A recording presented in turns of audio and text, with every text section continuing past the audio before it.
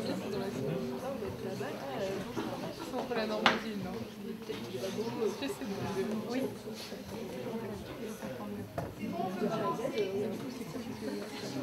Des étudiants.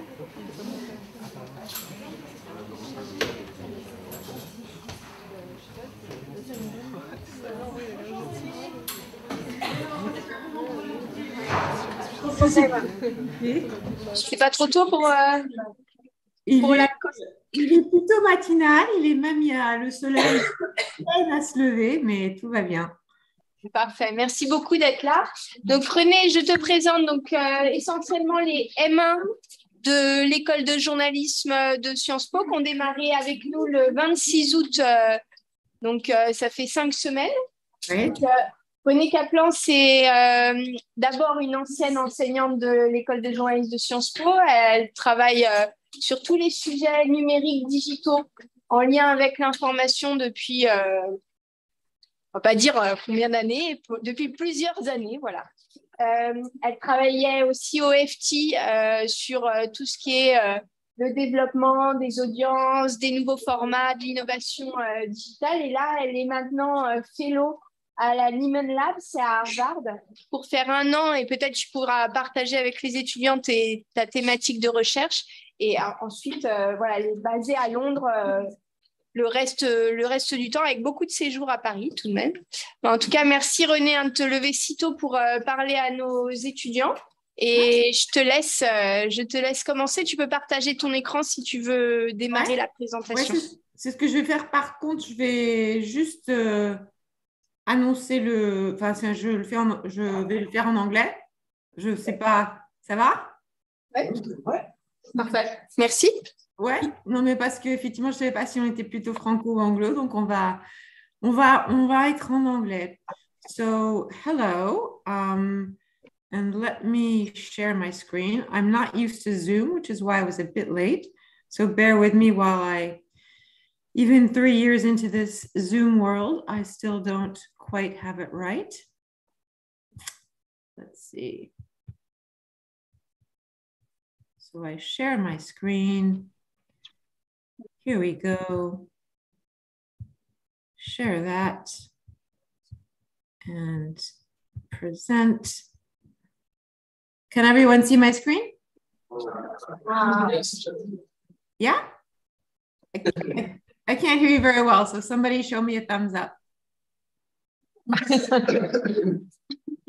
Yes, I can't hear you. Can you see my screen? Yes. Yes. Great, thank you. Terrific. So, hi, I am Renee, and this will be a little bit less of a master class than a little bit of a conversation about audience and metrics and why, as young journalists, you really need to care about all that anyway, when really what you want to become is a fantastic, compelling, and maybe who even knows, meaningful or famous journalist. So I'll talk a little bit about sort of what I do and actually how I came to do what I do. And then a little bit about how sort of the notion of audience and metrics fits into that at all. And then a little bit actually about the ways in which that has really changed the jobs that you guys will be going out to do in a couple of years' time when you finish studying. And I'll even do a very digitally forward, friendly thing, which is then sort of talk you through with what I think are essentially the 5 really important ways in which journalism and the world you're going out into is probably going to be changing this year and next, in large part because of this focus on audience and on the way that journalism now is really interacting, engaging with, being meaningful to, being paid and financed by an audience that we're getting to know better and better. So that's the program for the day. I will chat probably for about half an hour or so, and then just open it up to conversation and questions and whatever else. So who am I exactly, and what do I do at the Financial Times? The official title of my job, which is pretty meaningless, as many of these roles that didn't used to exist 6 or 7 years ago in the digital space are sort of insignificant until you talk about them. But I'm head of digital editorial development. That means that I'm a journalist above all, and was a pretty traditional journalist for over 15 years before I moved into a purely quote unquote digital space. But I'm also, and have been for many years now, a strategist. And that can seem very unjournalistic and very sort of commercial or business-like, but actually, to some extent, all of you are going to become strategists as journalists. And we'll get into a little bit why. I'm obviously a little bit audience obsessed, again, as many of you may well need to become or will become. And being audience obsessed necessarily means being data informed and deeply, deeply data focused and data infused. However, I'm also equal parts content focused, and content used to be a little bit of a bad word in the early days of digital when, you know, what we do as journalists is journalism. We do storytelling, we do fact finding, we do social, political, and democratically changing things. Content is sort of over there. Well, actually, given the nature of formats and platforms and just the diversification of the way the journalism you do is going to be multivaried and multimedia, it's sort of hard not to talk about content, because who knows if you'll be writing or editing or recording or doing all the above as you produce your stories. I'm also at the Financial Times and in all the newsrooms in which I worked and consulted, very cross-departmental in terms of actually thinking about the future of the Financial Times, which is broadly speaking what I'm doing. I'm always sort of planning ahead about how, editorially speaking, the newsroom and the way we're staffed and the way we commission stories and the way we even tell and publish stories needs to be evolving and innovating and changing to be ready and durable, not now, but 2 or 3 or 4 years down the road. That's no longer something just journalists with a newsroom can do. And I'm always collaborating, not just with data analysts or with some of our audience engagement and growth editors who are all working and journalists in the newsroom. I also work with our product departments. Some of you may know what product is, some of you may have no idea what product is. Not a single one of you, when you start working, is going to be able to ignore what your product colleagues do. I also work with commercial and marketing colleagues, and chances are you will one day as well. And I'm also, and again, this used to be a taboo and is now integral to being a newsroom manager and a newsroom leader. I'm commercially minded. I'm always thinking not just about how we're doing and optimizing and putting ourselves in the position as a newsroom to be able to really produce and distribute and reach the most relevant audience possible with the most compelling journalism possible. I'm also always thinking about whether that's commercially viable and sustainable and how to make sure those things are aligned. So that's a very abstract way to describe the broad strands of what I do, which is essentially about piloting the innovation and the digital strategy in the newsroom. A more old school introduction, like I mentioned, I'm also a journalist, and I was a very traditional journalist for almost 15 years. I started out, I'm Franco-American, and I grew up between the US and France. I did all of my studies, though, my university and my graduate school in the US. And my first job was as a writer and then an editor for the New York Observer. That's a weekly newspaper in New York City. And then I moved to broadcast television and worked in news magazines for a news magazine show called 60 Minutes. That's on CBS News, where I really focused on long form features. From there, I continued to produce and develop news magazine features, longer broadcast documentary features for CNN.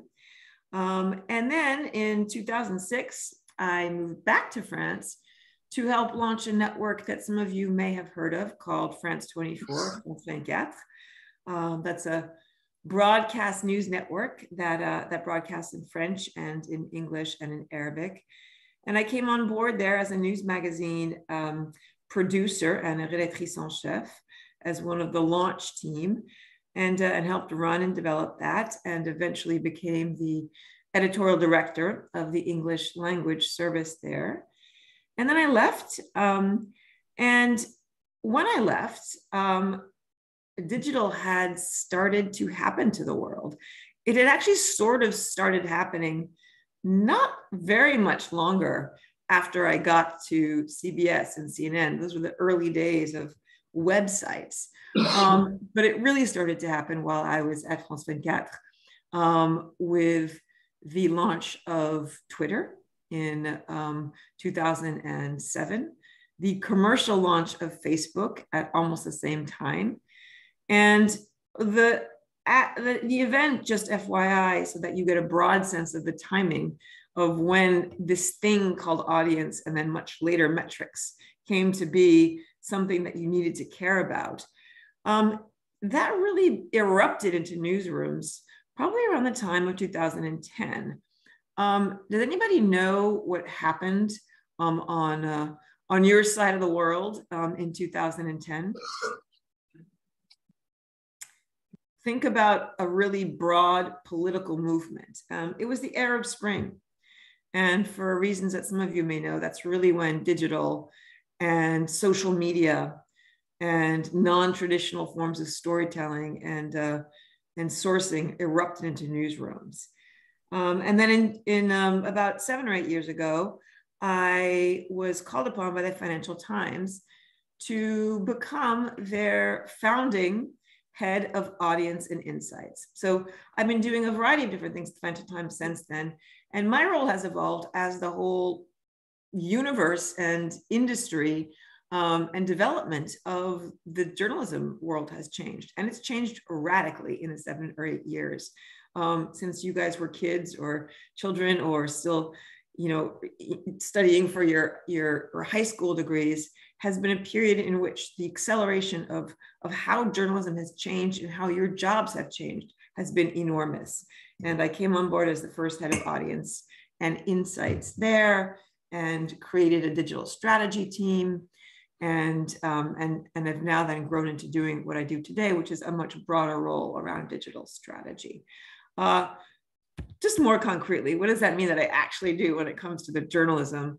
I run essentially all of the journalism at the Financial Times that was never traditionally text. Keeping in mind that obviously the Financial Times is a legacy newspaper. It used to be print, and it still is a print paper, although increasingly to much, much smaller numbers. By the way, just so you know, the Financial Times today has over 1 million paying subscribers. Only just under, or not even 200,000 of those are print. All the rest are digital only, actually. And by far the largest part of the revenue of the Financial Times today comes from paid for digital content. So I run all of the journalism that never used to be traditionally text or letters on paper. I run all of our newsletters and all of the different products related to newsletters. I run all of our podcasts and audio, keeping in mind that audio increasingly includes things that aren't just podcasts, even though we're not a traditional legacy broadcast media. I run all of what we call our topic verticals. So it used to be that people came to home pages and came to apps. Very few people do these days, actually. Nobody goes to a homepage anymore. People will search for a topic. They'll click through to a story. And we've begun creating new ways for people to find and discover our journalism that are based around topics. So things like climate change, things like cryptocurrency, things like the transformation of work, things like energy or the war in Ukraine. These are all new ways that we're organizing and curating a lot of our journalism in many newsrooms. And those take whole strategies of commissioning and ways of distributing and broadcasting. So I create and run those, lots of our special digital projects, and also a through line or a fil rouge running through all of this. I'm always thinking about the monetization of this kind of journalism and content, and working with our business on ways to innovate how it is that we can be making a lot of these now increasingly popular ways to consume Financial Times journalism increasingly more viable from a commercial perspective. So I don't need to tell any of you probably that while in France, these things are still somewhat relevant, believe it or not. It's one of the Western countries, because different economies in the global South and even in North Africa and in Asia still have a slightly more print economy. For the most part in Western Europe, this economy is no longer a viable one, and definitely in most Anglophone countries, it's no longer particularly viable, and just a fraction of the way that people consume content. So this has gone away. And why has this gone away? Well, a little bit because of this. This may be the single most disruptive force in journalism today. And I know some of you may not even realize what it is. And for those of you who realize what it is, you may not quite care, or it may make you laugh. This is the metaverse. And believe it or not, the metaverse may be, by the time you get your journalism degree, one of the single most significant ways in which people will actually be discovering and consuming your journalism. The metaverse is an entirely virtual space that's already being massively developed for a very imminent future, in which people will be spending a lot of time going to work there, buying things there, finding information and consuming journalism there, subscribing to journalism, interacting with you. This may be increasing a place where you have to think about how to publish, how to report, how to find sources, and how to produce in stories in formats that will be relevant to the metaverse. That's not immediately where we are yet today, but that's just an illustration of how it is that you as journalists need to be thinking about, yes, you may be coming into a journalism school hoping to be a foreign correspondent, to make a difference around certain topics, because you have a passion for a certain kind of storytelling, because you think it's a really important role and mission, and important for really the state of our democracies today, because you have a passion for writing or for producing video, whatever the reason is. But you will not ever be able to think anymore just about the kind of story you want to tell. You're going to need to be thinking about how you're going to tell your story, and mostly, where is your story going to find the audience that's most adapted for it? How are you going to reach that audience? How are you going to actually really grow and optimize the impact of your journalism? And how are you going to find the audience that's most relevant for it? All of those things are now things that you need to be and will have to integrate into the thinking about your journalism before you even begin to report your story. I mean, in short, the way that we're thinking about journalism, what a viable media has to be today, has to do all sorts of things it didn't used to have to do. And as I've been saying, this completely stretches the definition of even what it means to be a journalist today, or a content producer, as you may eventually want to be calling yourselves, or a media entrepreneur if you want to start your own media, or whatever it is. that you want to be doing in the journalism space. You're going to have to integrate factors, like I mentioned, like a business model. You may end up not ever working in a major newsroom. Chances are you won't. Those jobs are few and far between. They're increasingly fewer. If you plan on working in the United States or in the UK or in any major Western European economy, you will know that in some of those markets, including the biggest market in the world, which is the United States, journalism roles have shrunk by 20% in the past 10 years. In the United States alone, there's 1 in 5 of the local newspapers that used to exist 10 years ago no longer exist. If you plan on working in France, you'll find that there's a much stronger regional journalism economy, as there is in Germany, than in almost any other country in Western Europe. You're very fortunate. But in other places, there are serious disruptions, like a recession, like a pandemic, that have been quite detrimental to the media universe, or other commercial disruptions like the consolidation of the news media industry. That's the case in France, where there's never been, and you see it for those of you following media business, a never stronger consolidation. I mean, Canal Plus and TF1 and a certain few people, mostly men, have been buying up a lot of news media. And that consolidation will also have an effect on the number of jobs and, frankly, on the kinds of journalism you can do.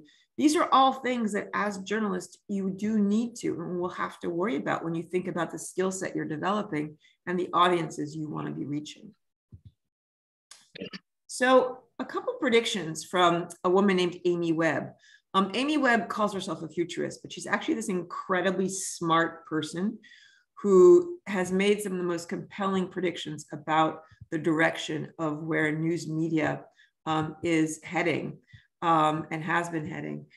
And she said that as the margins continue to shrink in news media, industry consolidation continues at the expense of journalistic integrity. And as I mentioned, and frankly, France may well be a case in point for those of you following the news, the impartiality of certain news media arguably has been called into question in the past few years because of the consolidation of the media industry. News outlets are encountering competition well beyond their industry as the subscription economy matures. So increasingly, news media to remain viable are having to develop subscription models. You see that with French media, but you see that in every market. But the list of companies vying for the attention and the time and the money of the audience that you're going to be trying to reach is now growing more and more saturated. The audiences you're going to be competing for to read your compelling, important, strong, socially focused, or democratically important journalism are the same audiences that TikTok is competing for, that Instagram is competing for, that Netflix and Deezer and Spotify are competing for. More and more, the convergence of everything happening around content in people's phones are becoming audiences with which news is competing. And that's also one of the reasons why you need to think about your audience, think about where you're going to find it and engage with it, because you're competing with a lot more than just other news media as you emerge into the journalism world. But it's still a really great time to be in journalism. I don't want to be a pessimist. I want to be exactly the opposite. And here is why, believe it or not, it's more than ever a great time to be in the media. There is a real mission. There is a democratic urgency to think about how to continue to tell and produce and distribute compelling, impartial, high impact, reachable, readable, and consumable news media in the world today. And that's because of the radically transforming politics of the world, the way the world has become, and I don't need to tell any of you this, increasingly polarized, increasingly less democratic, and increasingly less certain in the directions in which it's developing from a political and social perspective. And a world in which, especially when it comes to journalism, it is increasingly more difficult for audiences to discover and to even recognize what is actually impartial and true journalism. So this is, believe it or not, one of the best reasons today. There's never been a stronger need, truly from an urgent perspective of the preservation of democracy and democratic societies, to become a journalist today. I also think it's a really good time to be in journalism because more and more, because of the growing polarization of the world and the growing uncertainty of the world, the pandemic just being the first one, now leading to a recession, now leading to elections this Sunday in Brazil, coming up soon again in the United States, just today and this week and next in the Ukraine, seeing the unforgivable and completely egregious annexation of certain parts of the Ukraine to add to Crimea in Russia, et cetera, et cetera. There's never been a greater demand for quality and trust. These disruptions are really demanding, whether they're commercial or political, or even digital and technological, are really demanding and creating new editorial needs in that audience that you need to be caring about. You need to be thinking about how they're finding and getting news. That's demanding new editorial products, like for the metaverse, that maybe didn't used to exist 5 years ago, or frankly, 5 minutes ago. This is a space that you can occupy. And as the competition and the innovation accelerates, so does the pressure that's that in the industry, in the market. But with that pressure, that creates a really strong and viable kind of energy and inspiration that is a really good moment for you. There's demand, there's activity, there are new things happening, there's a lot of energy, and that's a really interesting and exciting space that you guys as young journalists can step into. But fundamentally, this is what you're going to be stepping into today already as you think about and train and learn the skills that you'll be needing to become a journalist. It used to be enough to really think about a great story and great content, right? It used to be that content was king. That's an expression that has been an age-old expression in journalism. And as I mentioned, creating and producing and reporting and finding really compelling, strong, important journalism and important stories is still the core part of what you're going to be doing and need to be doing as journalists. But for better or for worse, the world is such that it's no longer enough actually to produce really great journalism. Now you need to always, day one, from the moment you think about what story am I going to pitch to my editor, you need to be thinking about, and who is this audience, or who is this story for? And how am I going to understand that audience and where to find them and how to reach them best? And how am I going to actually have that inform the story that I'm reporting, the format that I'm reporting it in, the way that I'm publishing it, and the way that I'm distributing it? So it is no longer just enough to think about content. It is perpetually, incessantly about the audience and all of the ways that you can understand the ideal intended for target audience best in order to engage with that audience most powerfully. Obviously, for better or for worse, and I say obviously, but because at this point I imagine you know, the way to do that, the magic link, the strongest bond to your audience is data. And all the ways in which you can understand the audience you already are reaching, the audience you want to be reaching, how they behave, where they are, how to find them, and the ways that they're going to be consuming the stories that you're going to be producing. Hence the importance of data and metrics in newsrooms.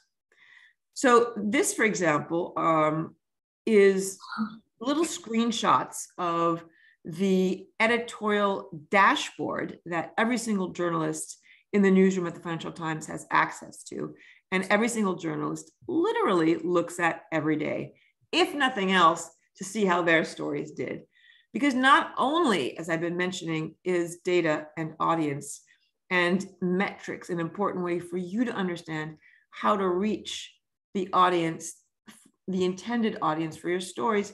Frankly, it's also how to understand the impact of your stories.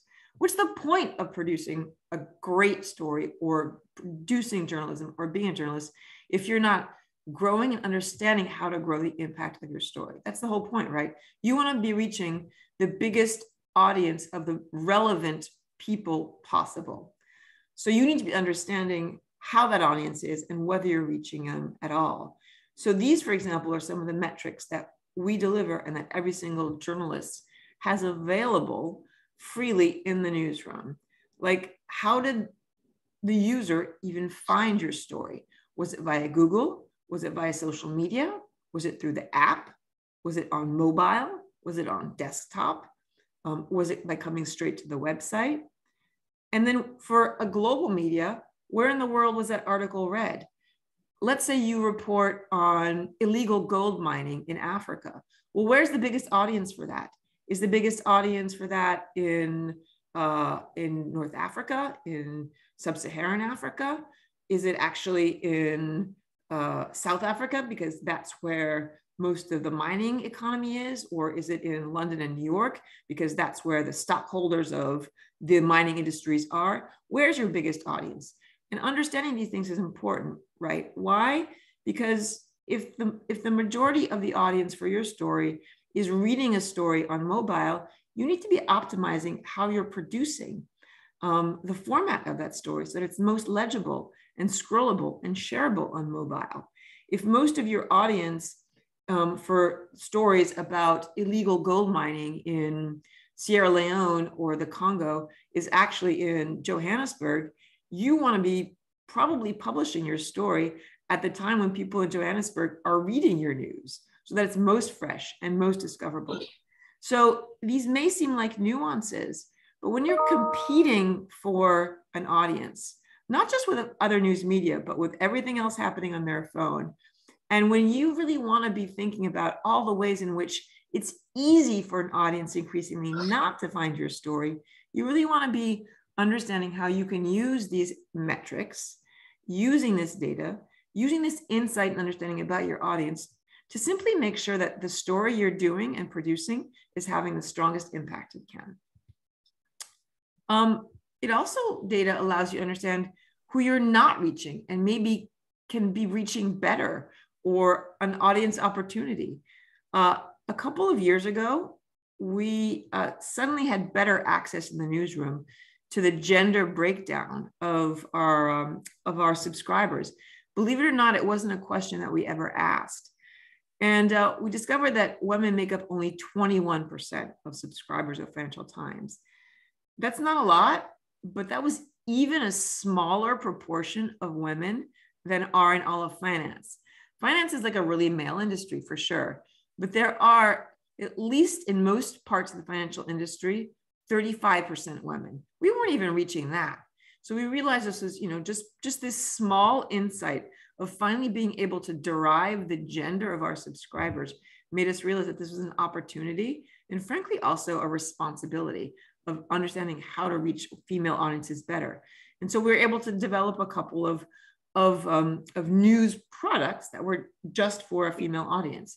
And I won't get into that here now, but just to say, understanding who you're reaching, but also who you're not reaching and who could potentially be a compelling audience for your story is also a really important opportunity. Like I mentioned, understanding when to publish. 5 years ago, 6 years ago, the orange line was when we had our peak audience online. So that's it, essentially our Monday to Friday, about 6:30 or 7 a.m. was when we had our biggest audience for all of our journalism. The blue bars was when we were publishing most of our stories, which was at the very end of the day. We were publishing most of our stories literally exactly when most of our audience was not reading.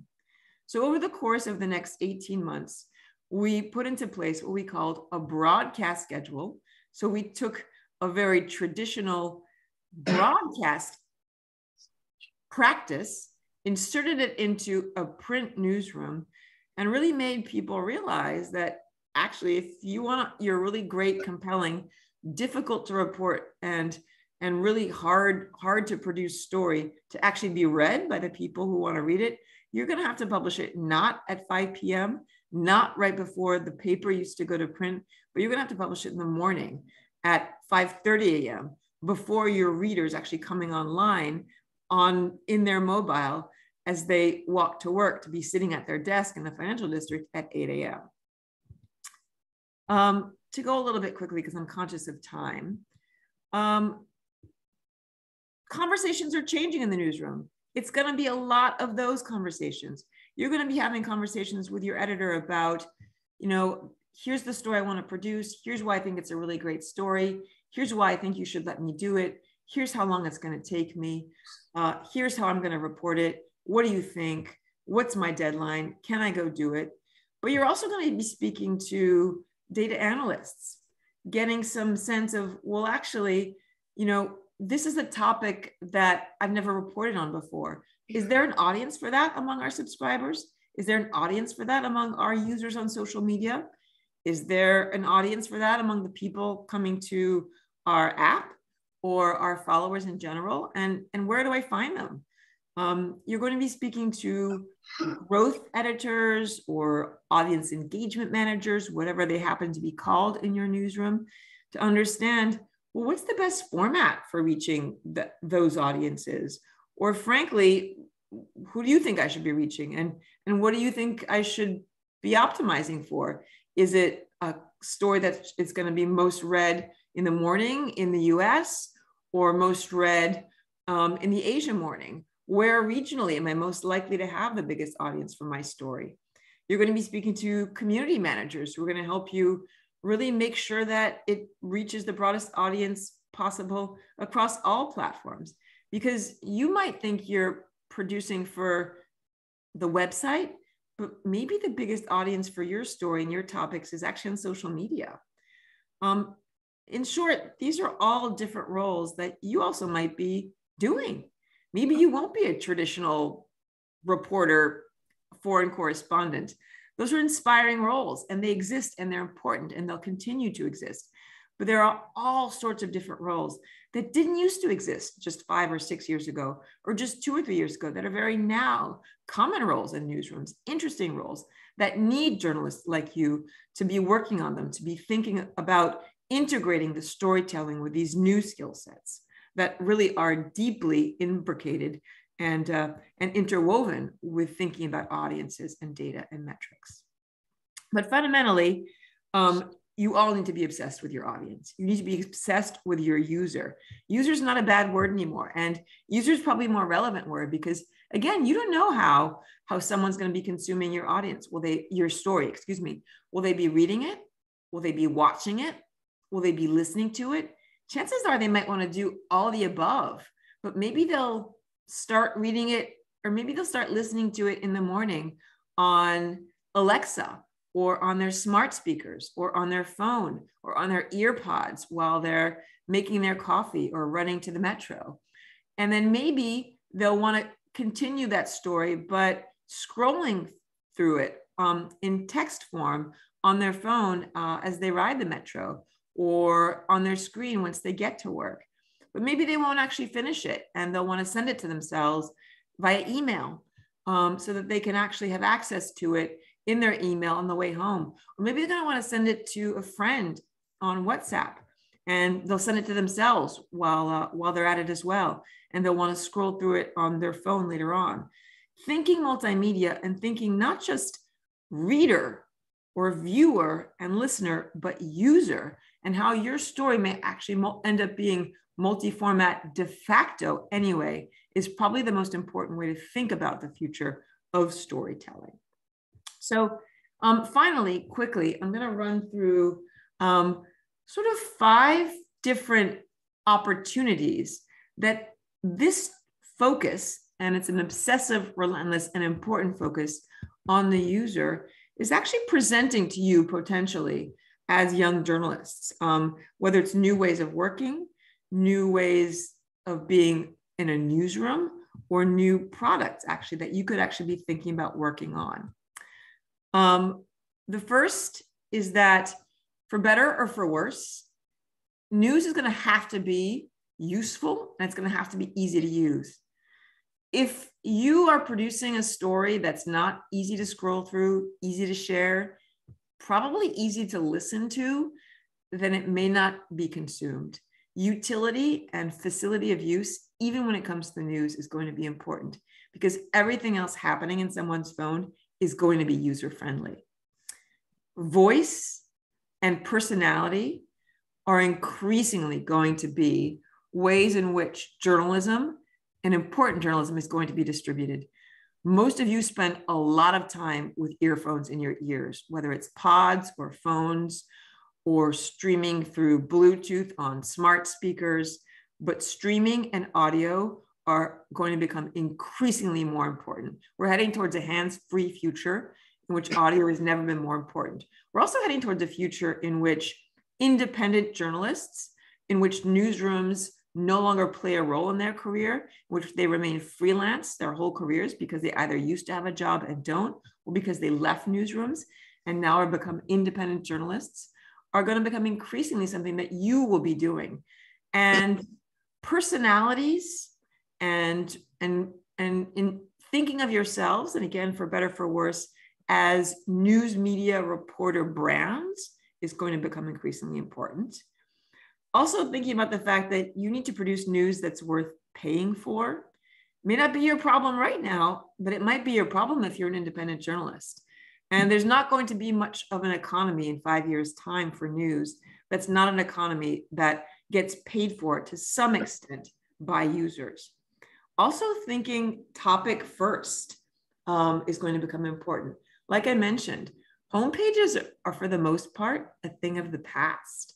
France is a little bit of the exception to the rule. The Financial Times is the exception to the rule. People still go to those homepages in those countries for that media. That's no longer happening. People search for news by story, by topic, in Google, on social. That's how they share it. That's how they get it, on TikTok, in Instagram, through WhatsApp, through Telegram, through a million ways and on different apps that I'm probably not even aware of today that you might be aware of. And it's story first and topic first. And again, one more thing to think about, platforms like Spotify and Amazon and Apple News are starting to produce and possibly become pretty good at doing news. Are those places where you might be working or competing with in the future? Friendly news you can use. It might not be service journalism per se, like this very popular app and newsletter called the Listings Project in the US, which is basically dedicated just to posting apartment listings and distributed listings. But because it's a newsletter that's become so wildly popular around listings for apartments, it's also become a way to distribute local news. As I mentioned, local news is disappearing. Local news media is dying. There's no longer an economy for it to support in the US, but it's being reinvented, coupled up with service journalism and service products. They're helping to finance the news piece of it. But also there's a different kind of service journalism and useful journalism, even for the Financial Times, where we will never be a media that will produce service journalism like, how do I know what metro lines are striking today? But we all as news media produce some form of useful journalism. And for example, we produced on the back of the pandemic, a new podcast, one of our most successful, about all the ways in which the working world has been massively disrupted by the pandemic and everything you need to know and can use as someone going back into the workplace. So thinking about useful journalism or how to make your journalism useful will be incredibly relevant when you think about users. Producing journalism that's worth paying for, or at least giving people a feeling that it's worth paying for. Again, it may not be your problem as reporters, but you may not be a reporter. You may end up doing other things in the newsroom, or you may end up being an independent journalist who needs to be thinking about revenue, who may be producing a newsletter on Substack or a podcast for a podcast platform where you're going to have to think about monetizing your own content. How are you going to be thinking about really producing something that's worth paying for, worth an audience actually giving you $5 a month or €5 a month? Some traditional publications are thinking about that too. One of my favorite from last year, the New York Times, launched what they called, this is the upper right-hand corner, a pop-up newsletter, where they had rock stars like Tom Morello, who's both a political activist and a guitarist for Rage Against the Machine. You may never have heard of that band, but I've heard of that band. It may be a Gen X band. They're really famous. He became very active politically in the Trump age. And he briefly wrote a newsletter for the New York Times once a week for 6 weeks. And this was an exclusive product that you got when you subscribed, and you got a cut rate subscription if you subscribed to that newsletter, or it became part of what you got included in your subscription. So in short, that was a really unique, very special, customized product that was produced just for people who are paying for the news. But it was really cool. It was really personal. You may want to be thinking about that as a future journalist. How do I create products like that give people something, a sense of uniqueness and differentiation and really worth paying for? Brick House, I encourage you all to go check it out. It's a really cool consortium of small local media just for New York City and just for Brooklyn. Brooklyn, believe it or not, is a massive audience of very, very news-friendly people. But there's probably not any one audience big enough to support any one media. So 4 or 5 media grouped together across different topics and different functions. One is about political news. One is about culture and the arts. One is focused on African-American audiences, into this consortium called Brick House. And as a user, you can subscribe to all the publications in Brick House. It's really inexpensive, but in short, it's a really clever way to be thinking about how to regroup regionally relevant journalism under different topics, focused each of them on different audiences, but under one way that commercially speaking supports itself. So again, that's a different kind of product, but it's thinking about audiences and how audiences might find your journalism. Number 3, voice and personality. In the past 2 years, the number of podcasts in Apple Podcasts has gone from 750,000 to over 1 million. Newsletters and audiences for newsletters have just exploded. You may one day, not that far away, when you go out into the journalism world, maybe you'll become a newsletter journalist. You may never write a news story. Maybe you'll only ever publish to email. That's actually a viable way to think about distribution. In any case, it's an incredibly engaging form of news media. It's become one of the most powerful products that traditional news media, like the New York Times or like the Atlantic Monthly, that you can see that in the middle, a really well-known news magazine in the US, is producing to engage and retain subscribers. Last year, the Atlantic, this was actually just last autumn, launched 9 new newsletters by personalities that people knew, but also on topics that they knew that their audience wanted to be focused on. You may want to think about, actually, how do I develop my voice for newsletters? How is newsletter journalism different? How do newsletters help me actually engage with and reach and understand more about my audience? And what are the metrics that I can use to help me really become, really engage with my audience? In short, thinking about ways in which different products and understanding how new products may be a new format and a new opportunity for you is important. Because what we're calling the creator economy is this new economy that people like Scott Galloway, an incredibly well-known, I have to say, media brand in the US, who is both a professor at NYU, but also a journalist who briefly had a show on CNN Plus before CNN Plus went away, who is also writes a very well-known and highly distributed newsletter for millions, but who also runs an events business. He's the classic multimedia creator of his own journalism brand. We're calling this the creator economy, and it's a growing economy in which, again, is both a product of the fact that newsrooms are disappearing, but also a product of the fact that maybe when you go out into the journalism world, maybe you don't want to work for Le Monde, the New York Times, or the Financial Times. Maybe you want to work for yourself. And there are increasingly financially viable ways to do that. But you need to be thinking about things like this. As I mentioned, topic first is increasingly the way users and audiences are finding journalism. The New York Times created an app just for recipes and content around cooking. It's hugely successful. At the Financial Times, we've created, and this is one of the things that I've created, a topic vertical, a kind of homepage and newsletter just for climate, just for cryptocurrency, just for the future of work, just for well-being, just for the future. We're seeing startups, even in a recession. In the US, one of the most recent, more successful is called Puck. And it's not like a new startup. It's a startup that focuses just on 4 verticals or 4 topics.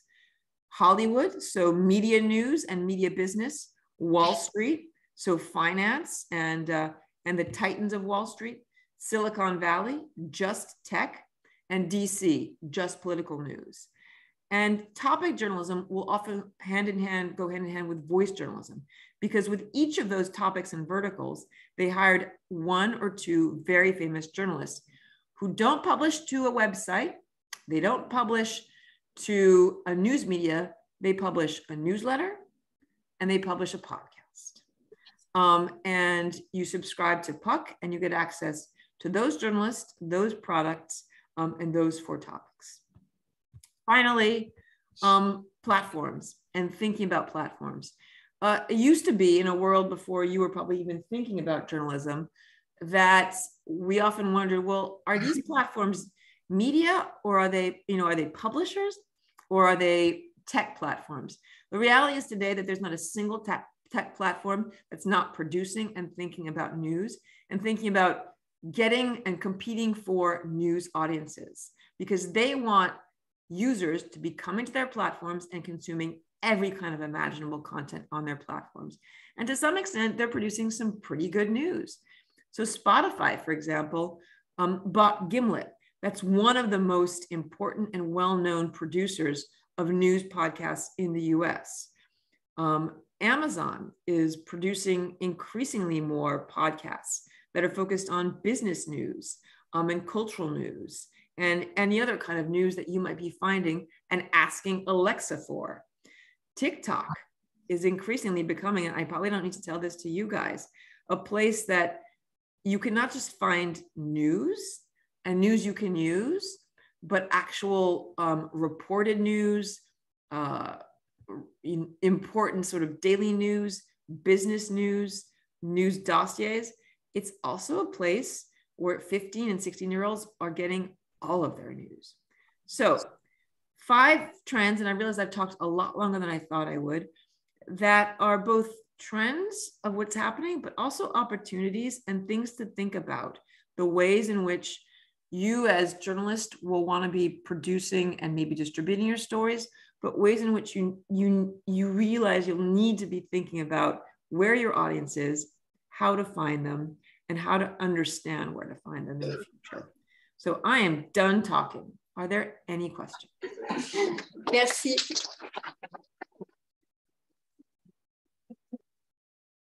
On a le temps peut-être pour one or 2 questions. You want to raise your hand?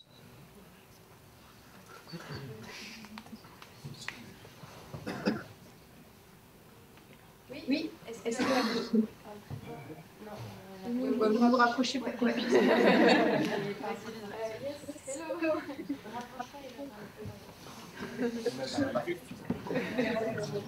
Yes,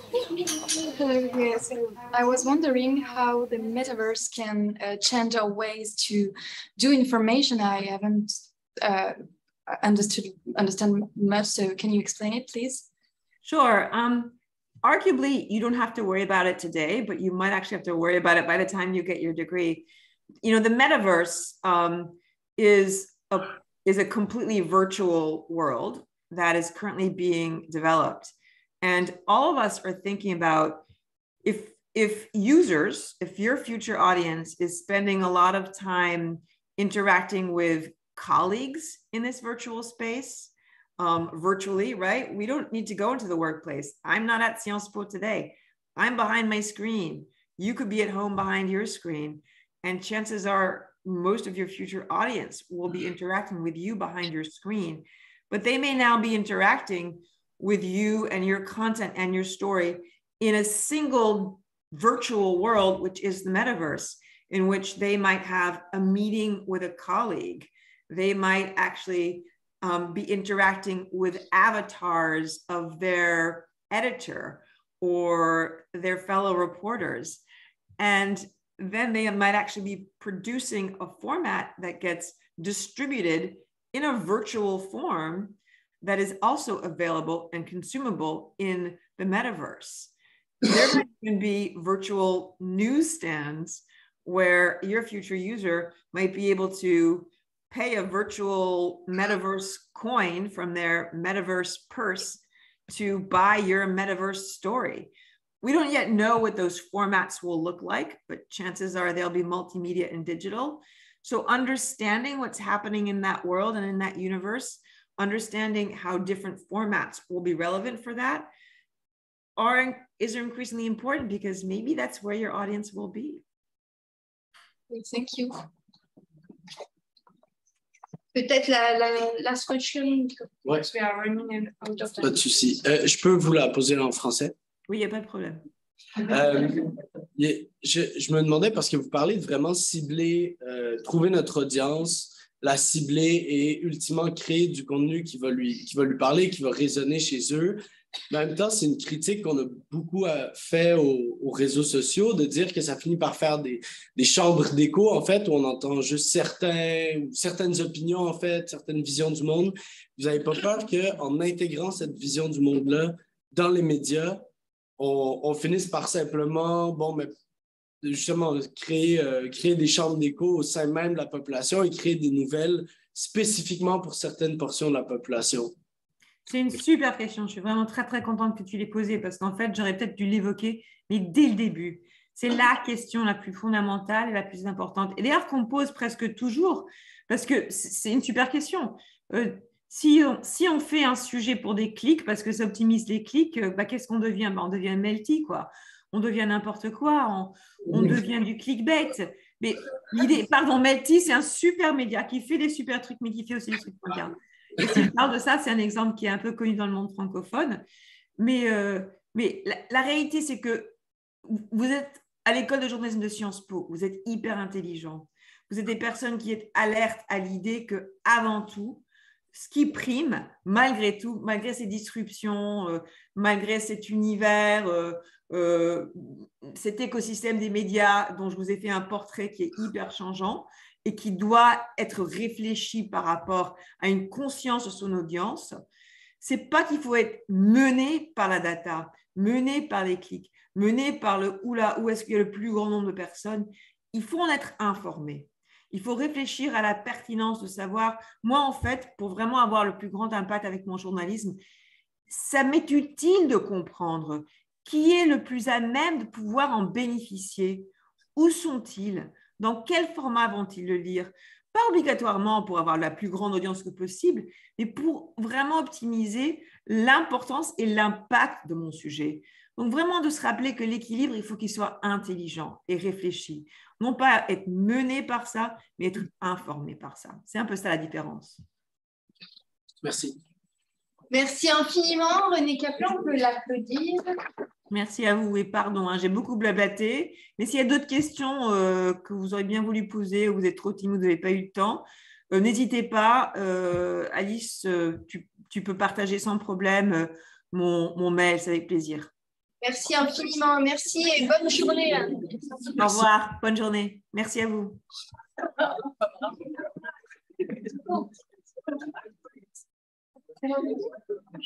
question. Il faut qu'il se fasse remarquer. Voilà, toujours pareil.